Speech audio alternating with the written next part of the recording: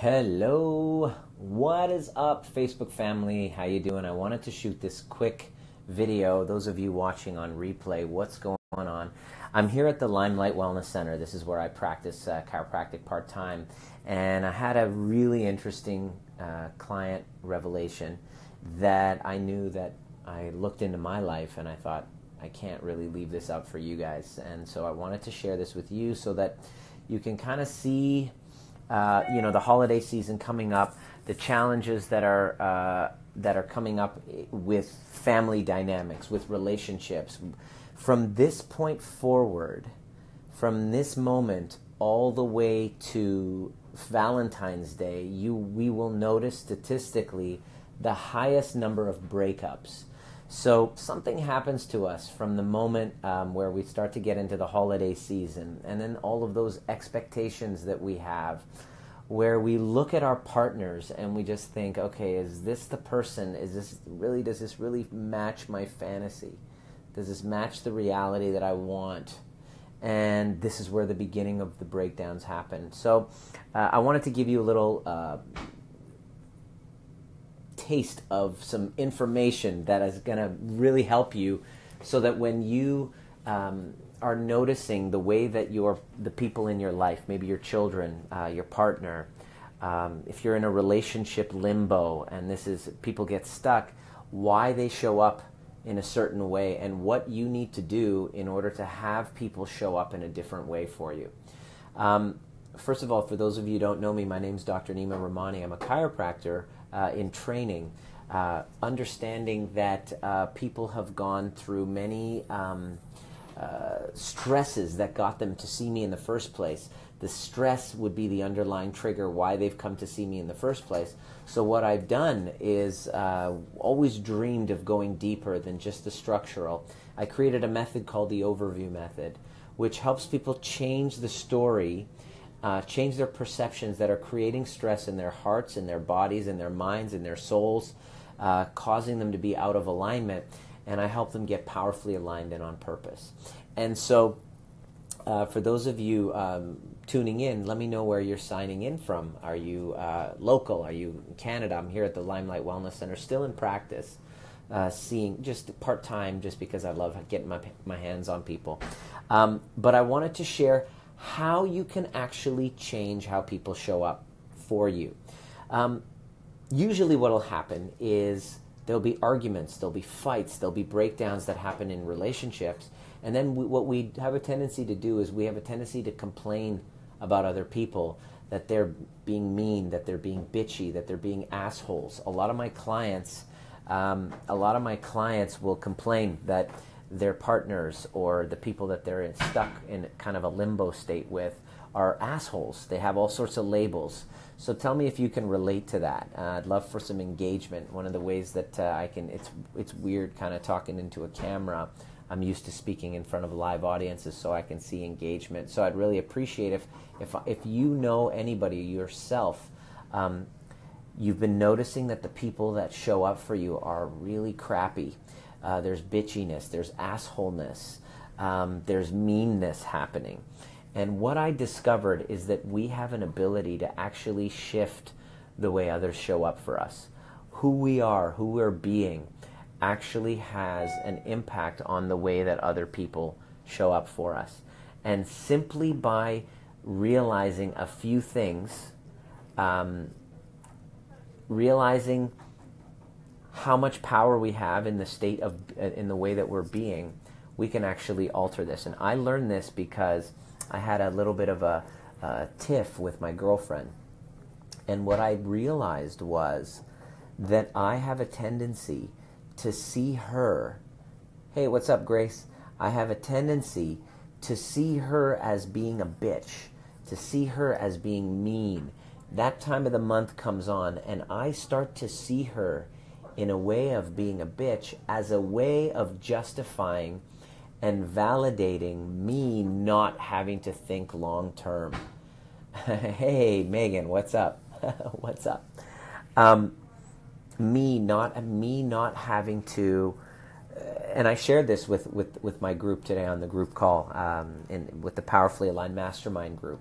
and I wanted to share this with you, is that if you're struggling and if you are noticing that the people around you, your loved ones, are showing up in a shitty way towards you, consider the possibility that there's a payoff that you have to hold on to this persistent complaint about them. So that there's a payoff that I had to look at it. It wasn't very comfortable for me to look. And what I observed was that when I'm seeing my girlfriend being extremely pissy, bitchy towards me, and I'm looking at that, and I start to look, one of the payoffs of this persistent complaint was that if I were to see her that way, if I were to consistently, persistently see her that way, what ends up happening is I now can justify not having to commit or go full on with her. And so by me seeing her that way, our perceptions and our thoughts, we will create a campaign to support any story that we want. So if you have an underlying payoff or a motive to see your partner as an asshole, as a jerk, or see your boss, or perhaps those of you who work in offices and you have employees, and you want to justify seeing them as being complete assholes, seeing them as complete jerks, and seeing them as the enemy, then your perceptions are going to blind you of anything that sees them as the opposite. It's pretty powerful. You know this to be true. How many of you have known somebody? Hey, what's up, Karen? How many of you have known somebody who you just thought of them as complete assholes? And then all of a sudden there was a reunion, or there was a connection made and an understanding that was made. And then all of a sudden they started seeming wonderful to you. That's what I'm talking about. We have the power to change how other people show up to us simply by the listening and the viewing that we have in them. Yes, bonus. It'll be up on the page later today. I'm trying to have some... I'm having a little bit of technical difficulties, Karen, so we're trying to get that group call up there for you.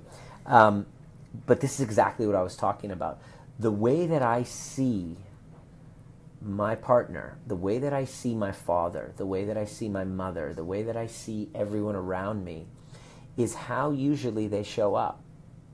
And it's actually very powerful to decide. And what commitment that I made was to Amanda was, you know what, I'm really going to see you in the most greatest version of you. So if you're noticing why people are showing up to you in a shitty way, and you're constantly finding yourself persistently complaining about it, consider the possibility that you are watching them in a certain way, and you have a payoff of seeing them in their worst case scenario, so that you can justify not playing full on, justify holding back, justify your bitchiness or your assholeness.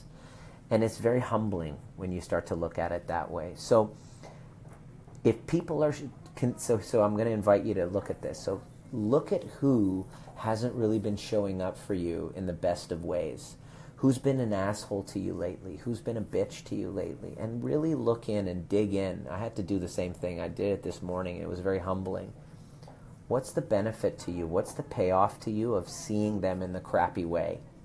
What story do you get to play out? What victimhood do you get to play out? What justification do you have? Karen, I know that you probably will be able to really get this as well, Karen. By seeing them as the enemy, what story do you get to hold on to? What responsibility do you get to avoid? Really take a look at yourself, because if you don't get this right, you'll walk around thinking that other people are out to get you, and who you're being and how you're being has no impact on the way other people show up. It's not true. I have been able to see a complete change in the way my parents show up in my life simply by changing my listening of them and the stories that I have about them. And so think about who's not showing up well for you, and consider that what would happen if you decided to only see the greatest version of them, because they have a light side and they have a dark side, just like you. Christine, that person, perfect for you right now. That person who we're talking about is just as much of a sweetheart as they are an asshole, just like you. Just like you. You have a light and a dark. You have a duality. But when I put on the dark colored glasses and I want to only see them as the enemy, start to look at yourself and go, why should I? What's in it for me? What's the payoff of me constantly whining and bitching and complaining to them about them being the enemy? What do I gain out of it? And if you want to have them show up differently, call yourself out on it. Call yourself out on exactly how you're seeing them, how you're viewing them, and what you're creating with your perceptions. And then I'm going to also invite you to take on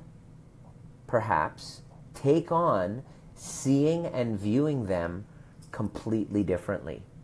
What would happen to them? I challenge you, over the next week, Carolyn, you got it. I'm hearing you. My ex rang this morning and changed my plans for the weekend. I was angry and frustrated thinking about what you've said. Corrine, think about this. What would happen if you only chose? Yeah, exactly. Eric, it includes all your Jewish family as well, bro. And your wife and your mother. And I noticed I did this with my mother too. Yeah, absolutely. Karen, absolutely. What would happen if all of a sudden you started only viewing their greatness and holding them accountable to that, and all of the darkness that they display, just like you do, you judgmental prick? What if you were to only see them as their light, and you were to listen to them from that perspective and hold them accountable to that? I promise you, they show up differently to you. I've tried this. This is a big part. I'm actually incorporating this into the program, into the communication part, which is really about paying attention to what payoff you have of seeing them as the jerk, the asshole, or the bitch. What's in it for you by seeing them that way? And let me give you some examples, because these are the examples. You get to avoid responsibility, your part of the dynamic being so shitty. Number two, you get to play victim and justify where you're at and the fact that you're not elevated or you're not moved on further. Number three, you get to dominate the other person because you're so disempowered, and now your little persistent, bitchy, whiny little complaint gets to dominate them or avoid being dominated. And number four, the most important to us human beings, we get to be right. So, yeah, justified your opinion. Absolutely. So, how to show up, how to have others show up differently. Saw you at Lyceum. Hey, Leo, nice to see you, nice to meet you. So how to have other people show up differently. Why? Because this is a stressful period of time in the year, the holiday season. You're about to see family. They're going to trigger the shit out of you. They're going to dominate. You're going to try to dominate. How to change the way they show up for you is for you to own up to the payoffs you get and seeing them as the wicked villains. And then part two, which I challenge you to do, this is what I did, is to call yourself out to those people and say, hey, mom, hey, so-and-so, I've been playing a victim story because I wanted to be right and see you as wrong. And what's that been like for you? And that is going to totally have them show up completely differently. They're going to feel heard. They're going to feel loved. You're going to have more connection. When you get these tools right, these are the tools that I teach my students in the Powerfully Aligned Mastermind. And as Karen was saying, it's completely been transformational. When you take this work on, a rising tide lifts boats, and you're going to notice all of your family rising with you.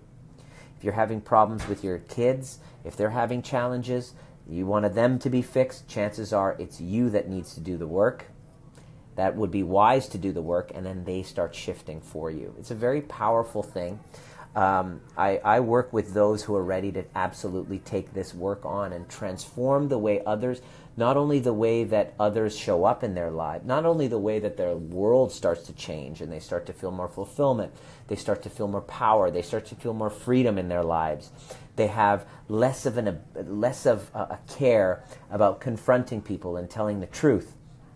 Leo, I'm grateful to have met you at Lyceum.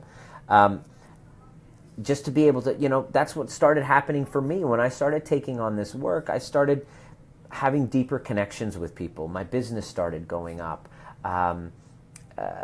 Deeper relationships, which is really what it's all about, isn't it? Our lives are basically the quality of our relationships and the way that we show up for others and the way that others show up for us. And if we're not paying attention and we're not doing the work, the necessary work, then life isn't as fulfilling and rewarding. And so I'm offering, if this resonated with you, I encourage you to take this on. If you're having challenges with the way others are showing up for you and they're crap towards you and you're crap towards yourself and you want to change and you want this to completely transform, there are a few key roadblocks, mistakes that you might be making.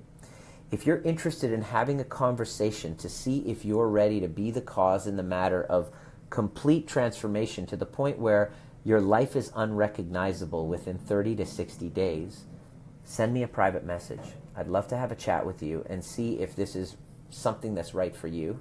Nat, God bless you. You've been one of those people who've taken on the work and seen a change in the way that you show up for yourself, and then other people are treating you way differently as well. So reach out. I'd love to chat, and this is only for those ready to take action and see a transformation in the way that others show up for them. And they're tired of being disrespected, and they want to be the ones to take it on in their lives and see a massive transformation. I would love it if you would just get some, show some love, some hearts. Maybe share this with somebody that you know, or in a group that you know. Please share this with your people who are constantly worried about how others are showing up and feeling disrespected, feeling like victims in their lives, and are ready to actually transform that. Thank you for the love, the hearts. Oh my gosh, I need it. It's like the approval is so amazing. I appreciate it very much.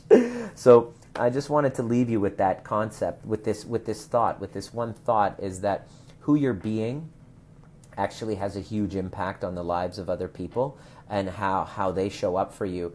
And it's probably the most rewarding and fulfilling thing, taking on the way of being that others show up in a really powerful place, with love, with connection. Thank you so much, Yvonne, for the love. God bless you guys. If there are any other questions, comments, concerns, please continue the conversation in the Art of Powerful Alignment group. Comment down there. How have people been showing up for you?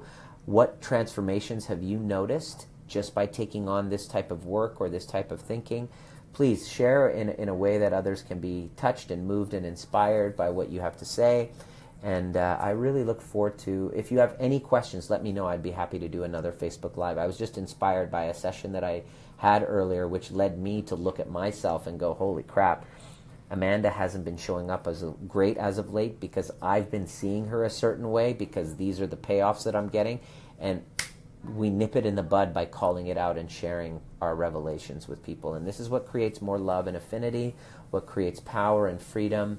Beata, God bless you. It's what creates a lot more heart-opening moments of vulnerability and connection, which is what we all crave, especially during the holiday season. It's what we need, what we all crave. And from now until Valentine's Day, we see a spike in the amount of breakups. And I guarantee you it's because they're not really mastering what I just shared. And so I'm on this journey, and I'm committed to doing everything I can to peel back the layers and learn more about myself and love myself more so that I can love others more. And as I do that and my journey continues, I see my dreams manifesting. So I just love sharing that. And hopefully that was of use to you. Please let me know if that was of value. In the comments section, what your takeaway was. Share this.